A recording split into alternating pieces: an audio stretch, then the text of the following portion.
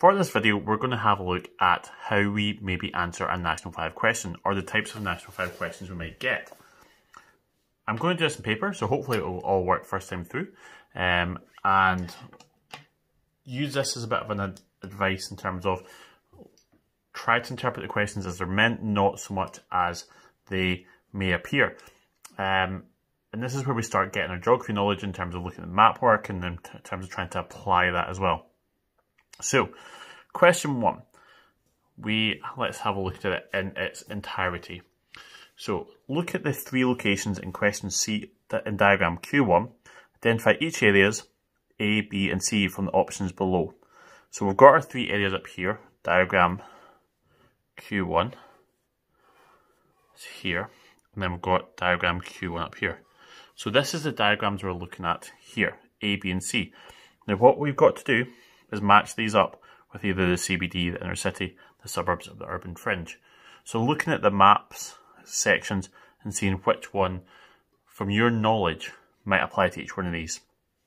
And it's 3 marks.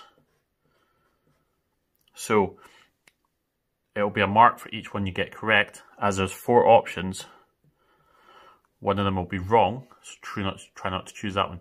With questions like this, you know, it's multiple choice, so have a guess, even if you don't know. The likelihood is you might get lucky. There's a 25% chance you've got it right. So it's better putting that than nothing. On to part B though. So there's quite a lot more in here, but just make sure you can take time to read the whole question and then go maybe back and look at it.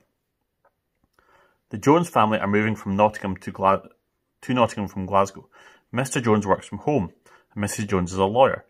They have 2 children who are both still at school, and a dog, Fenton, who needs a lot of exercise.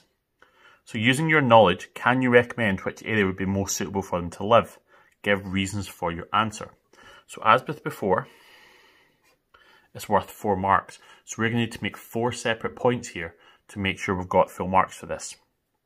You also have to give reasons. So it's not just a simple case of saying, you know what, I'd recommend area A because, well, whatever you need, don't give any reasons. You won't get any marks for that.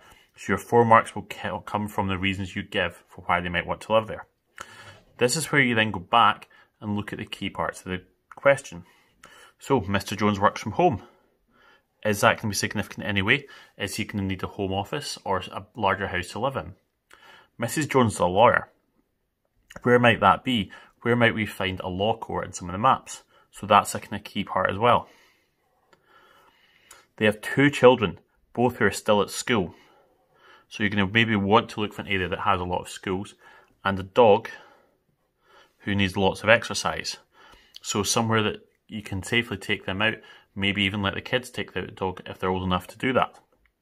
So using your knowledge from this question, have a look at these 3 areas and then think which one you might want to have, might be the most suitable for you to recommend.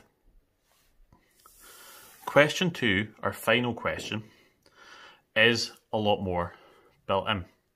So, like most developed world cities, Nottingham is a city with a growing traffic problem. Right, this doesn't really tell us what the question is, but we're aware that the question might be around traffic. So we've done traffic, so we know that might be what the question is looking at. Explain the measures which Nottingham or any developed world city you have studied might put in place to reduce traffic congestion in their city or their city centre. So the key things here. Explain is highlighted for us so we know that that is the type of question we're looking for.